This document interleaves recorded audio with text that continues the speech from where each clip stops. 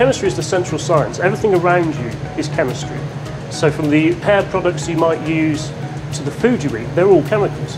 And by being a chemist, you can understand that not all chemicals are bad, and actually you can create some incredibly useful things for mankind, whether it be new drugs or new materials for making a new laptop.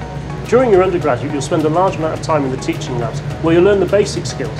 But by the third year, we really want you to get a more realistic experience of what it's like to be in an industrial lab. So you'll work on a mini project with a group of other students working on slightly different aspects of the same area. The experiment we've been set is to create a monomer, which is a small chemical unit, and then synthesise it into a polymer, which is lots of these units joined together, so just a really small chemical in a long chain. Last 2 weeks we have been making this monomer, which we call GMAC. It's the smaller part of these large chains that we're making that form something called a hydrogel, which is sort of like a contact lens. It's like a plastic that gets bigger when you put water in it, and it also becomes soft. We've been making it through 7 different routes to determine which of these will produce the highest purity of the monomer and which will produce the highest yield with respect to the costs. So we also want to find out which way is the cheapest way to manufacture this in bulk. What we're trying to do is find the best way to synthesise it. So we take the monomer and we heat it overnight. Sometimes we will leave it just at room temperature overnight and just see which route produces the best, purest monomer.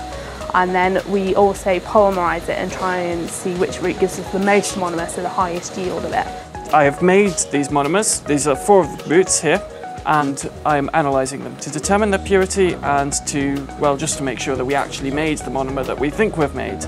We'll be doing that using NMR spectroscopy, both hydrogen and carbon, and a technique called gas chromatography/mass spectrometry, allowing us to figure out the weight of the components of the mixture.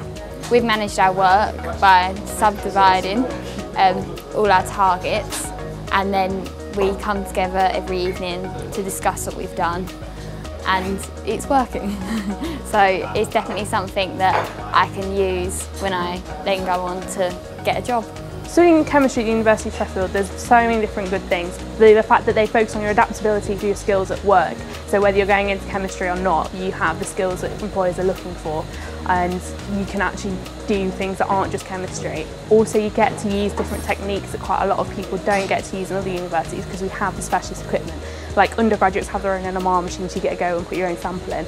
And also, you feel supported here, like the staff are always wanting to help. There's graduate students that are always around. Everyone's just trying to help you along your way to getting your degree and getting the best out of university that you can. Chemists make life better. We take the fundamental understanding of the building blocks of life and use this to produce new products and materials for the world around us. And at the University of Sheffield, we're training the next generation of chemists to do just this.